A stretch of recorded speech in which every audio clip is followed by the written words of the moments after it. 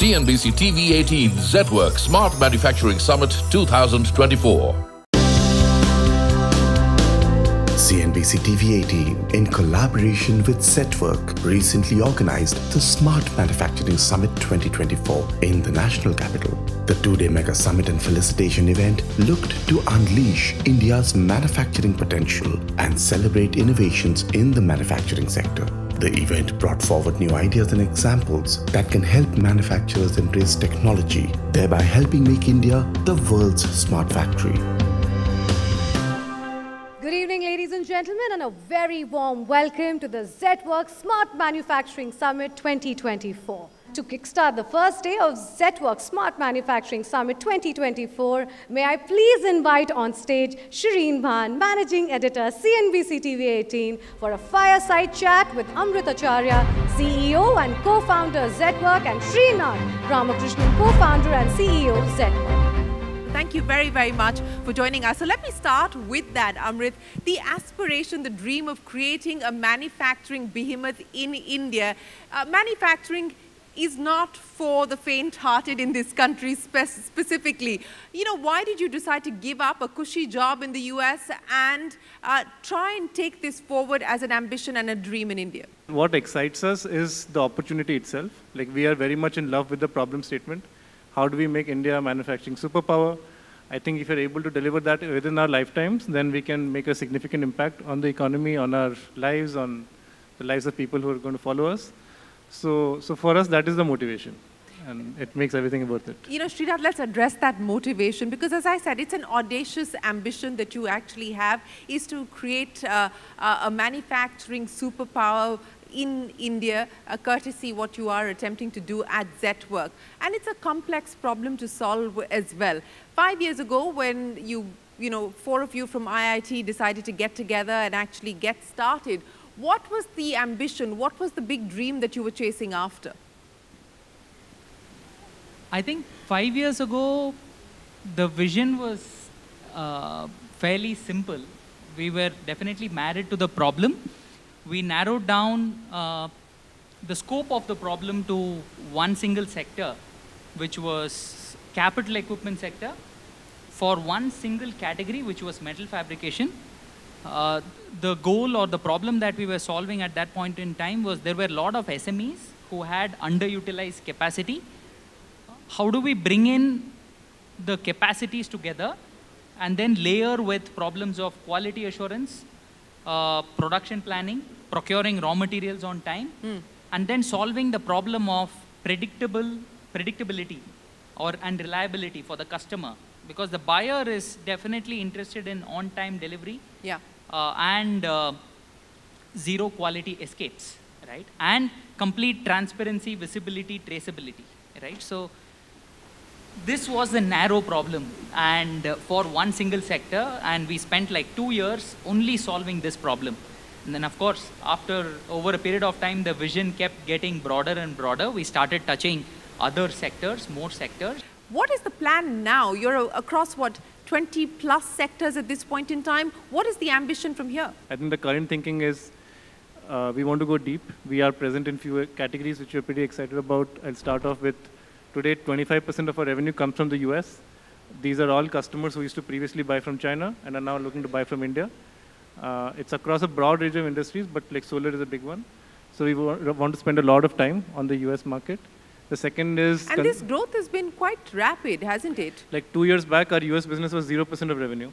Today, it's 25% of revenue. So it's growing faster than the rest of the company. And what do you think was the inflection point in you going from 0 to 25? So big part of it was COVID. So COVID exposed two things, that supply chains are highly fragile and companies were dependent on one single source, which was China. Yeah. In the general scheme of things, it works fine, but it can negatively impact them in a big way. And hence, every customer you talk to today is like, how can I diversify? Yeah. And they're not saying I want to replace China, because China has a very strong value proposition for them. But how do I diversify and have at least one more country, which could be India, as part of my mix? And that really started during COVID, because it really exposed the fragility of supply chains globally. And I would say it's the year 1, year 2 of a 10-year, 20-year journey that we are on. And hence, when you see such a large opportunity, why do something else? I think it's that one is that part of the thinking. And we started thinking, where else does this theme apply? Which are other industries which are looking for similar problem statements? And in India, consumer electronics is going through a similar wave. Yeah. Where we are trying to localize, make in India. Aerospace and defense, we're trying to localize, make in India. Previously, we used to buy from other countries. So these are core capabilities being built in the country today, which had not been done before. And hence today, this is a great time to be in this category. The fact that there is a big move towards indigenization across different sectors, defense being a big one, which is a focus area as far as you're concerned, aerospace and so on and so forth. So we're going now from import substitution to saying, let's make in India, not just for India, but let's make in India for the world as well. How are you looking at that opportunity, Srinath? No, I think it's a fantastic opportunity for company builders right now in manufacturing sector. These are two broad things that we see from our vantage point, having the experience of operating across multiple industries. One is India is definitely thinking import substitution, and India has also successfully incentivized creation of domestic manufacturing capacities. Example, electronics. Yeah. It is unfolding it is going to unfold in aerospace and defense with the offsets and multiple things happening there in a big way. So it is definitely a fantastic time for entrepreneurs to sleeve up and create capacities, and also rise up to the challenge of building a reliable Indian manufacturing company. Ladies and gentlemen, a big round of applause for the founders here of Zetwerk. We wish you the very best. Well, with that, we look ahead to the future to be the potential of tomorrow. And for that, I would now like to invite on stage the Group CEO and MD, Mahindra & Mahindra, Dr. Anisha, for a fireside chat on the power of possibilities Indian manufacturing at 2030 with Shireen Bhan, Managing Editor, CNBC-TV18. Anish, thank you so much for joining us.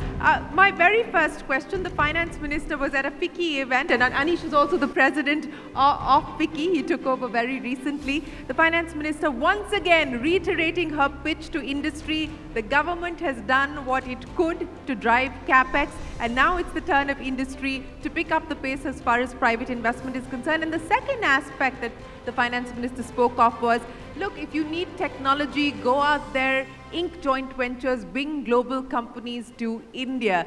That's the government's message to industry. Are we finally going to see a pickup as far as private investment is concerned? It's been coming in slivers across some sectors, but what's the sense that you get in 2024? The sense is that the private sector will pick up its investments.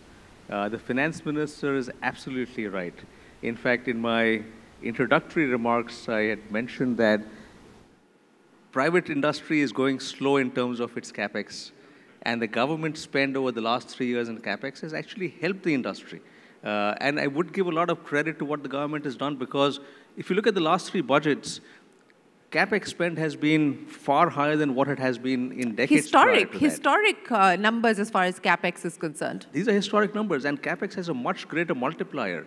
It's much easier to have political sops given, which have a much smaller multiplier effect. So the budgets over the last 3 to 4 years have been for the long term. And as I've called it, it's economics over politics. And that's a great place for the economy to be. Private sector has been a little slower, and there are reasons for it. Yeah. The reasons are, we've seen a lot of uncertainty around the world. We talk about the VUCA world at some point in time. That world looks like a very nice, tame, calm world compared to where we are today. Right? And suddenly we see all these things happening, and private sector will look at it and say, is it the right time for me to invest given all the challenges we are seeing? And that's why it has been a little slower. At the same time, there have been some segments where there has been a lot of investment. Right? In the auto business at Mahindra, we've doubled our capacity in the last 2 years. Right? And it wasn't an easy decision to say we're going to double capacity in the face of the world slowing down, inflation, potential recessions, etc. And there are a number of other sectors where they have put in more capacity. But what we are seeing today is capacity utilization is starting to hit 75, 80, 85% in certain sectors. And that is where we're going to start seeing more investment coming in. We are seeing India stand very strong in the world.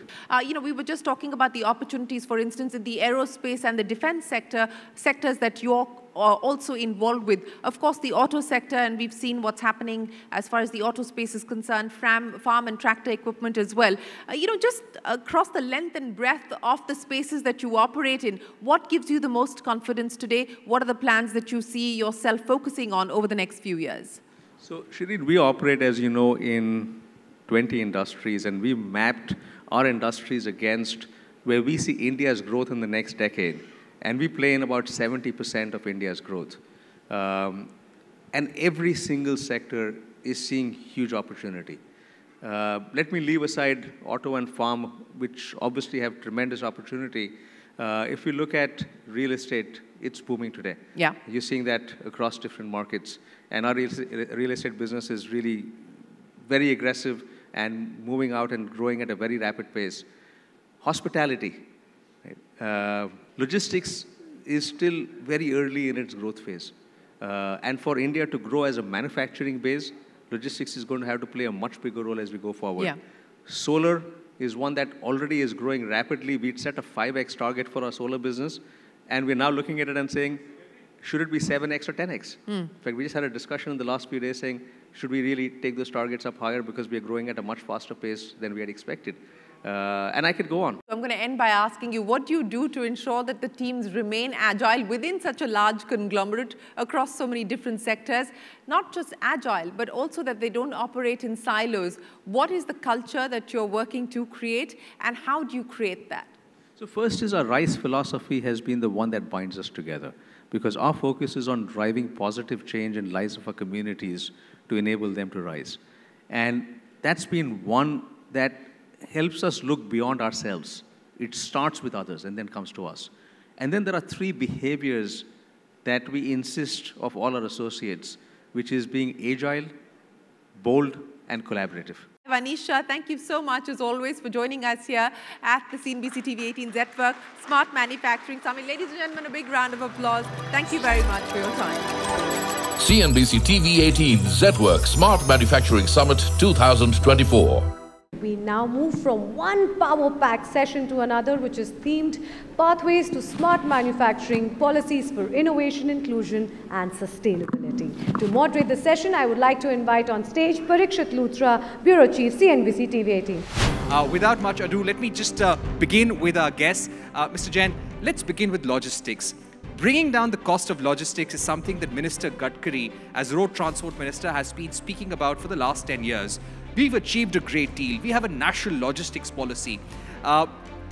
What is your personal vision in terms of what you would want to achieve in the next 5 years? 10 years of Make in India, what have we achieved with our logistics policy, with our cost of logistics, and what is our vision? We had our logistic policy in place, which was launched in 2022, if I recall correctly, 17th September.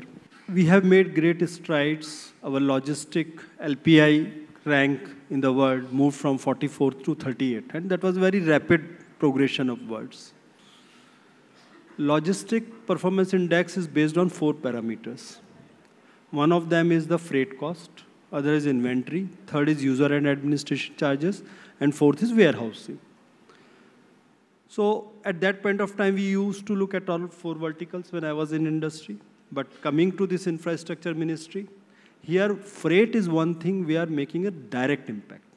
For example, if we take Delhi to Mumbai corridor, the kind of roads which we are building. Delhi to Mumbai, earlier a truck would take about 72 hours.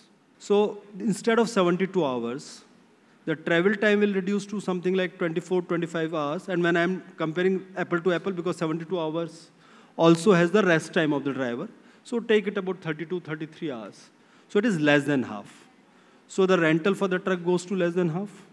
The manpower cost goes down to less than half. And more interestingly, the actual diesel consumption goes down to about 42%, by 42%. So therefore, the whole cost of freight for transporting certain things will go down to almost about half or 60%. So when we talk about logistic cost of 14%, out of that the transportation cost is about 7%. That itself will go down by about 3 percentage points. Plus a whole lot of things, like if you recall, ULIP had been launched. So that actually improves the administrative charges a lot. With just one app, you are able to connect 34 databases of the country, and you are able to get that data. That will also move things to something like single logistic document exchange systems. So with very smoothly and seamlessly, you will be able to transfer the goods from one place to another. So this is how the whole logistic game is going to change. And as part of the vision, we are going to focus on the access controlled highways. Right now, we have already constructed about 4,000 kilometers of high-speed corridors. Another 6,000 kilometers of high-speed corridor is under construction.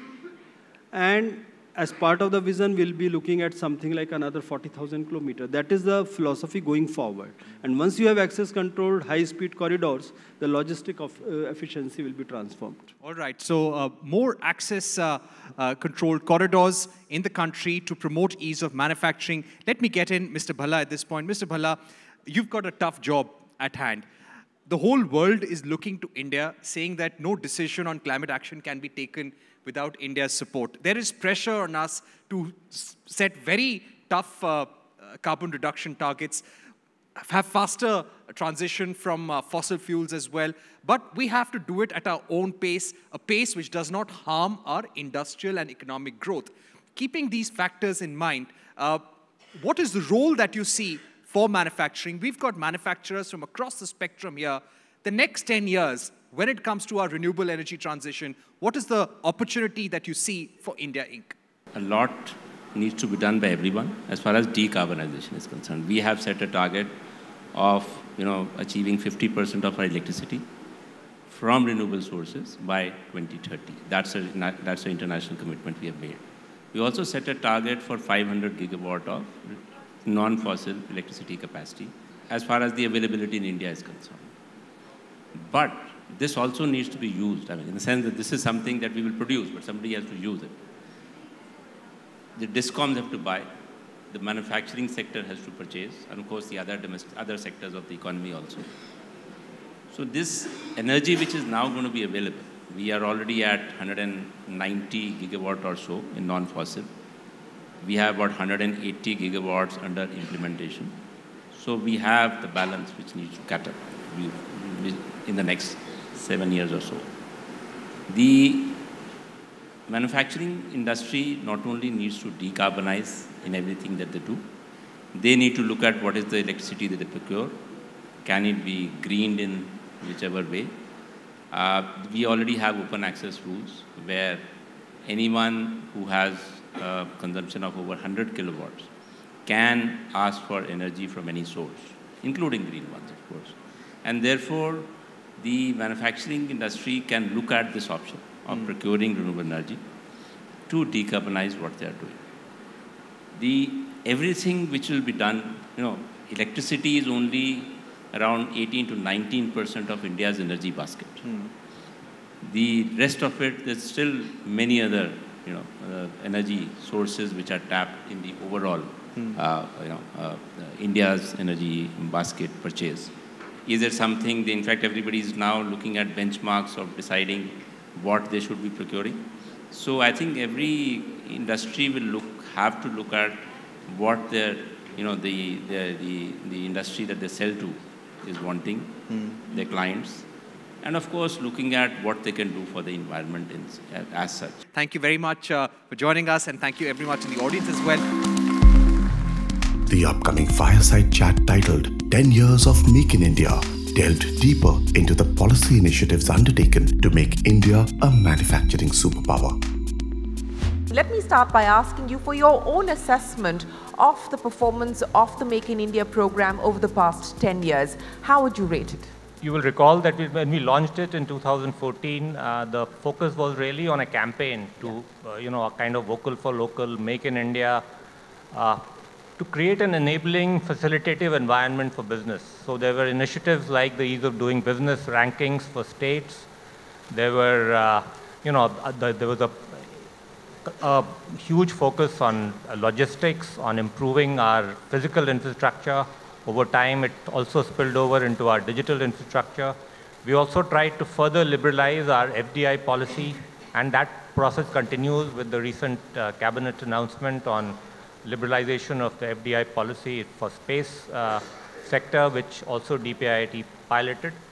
So those were the sort of enabling factors, and thereafter you could say that the government further walked the talk when it came to Make in India by launching the missions like the production-linked incentive scheme for 14 sectors of the economy and a separate semicon mission for the semiconductor side. All of these are meant to ensure that our fairly abysmal contribution of our manufacturing sector to the GVA of the economy, which in the recent interim budget's economic review is shown at about 17.4%. That's not very far from the contribution of agriculture. That's how we can really bump it up. Let me ask you about FDI, because that's another important aspect that you brought up. And of course, the last few years through COVID, etc., we did see a very sharp surge as far as FDI inflows are concerned. But in the last year, 2023, we've seen a decline. And I know that when we spoke previously, you said that you believe that this decline is temporary. What would you attribute the decline to? And are you now starting to see any visibility on a pickup and renewal? So it's good to look at FDI in terms of longer-term trends rather than the yearly ups and downs, because sometimes one or two big deals can lead to a upside which may be temporary. If you see it as a percentage of our GDP, you'll find that in 2014 we were at about 2.6% of the GDP. In the next 5 years, it became about 3.5%. Now it is close to 4%. There is a side dip this year. The dip is far less in India as compared to many of the other competing destinations. But from the Government of India's point of view, the real issue is that in terms of overall FDI flows, we are 8th in the world. We should be going up. Most of the 7 who are ahead of us are developed countries, but there are 1 or 2 developing countries in that list.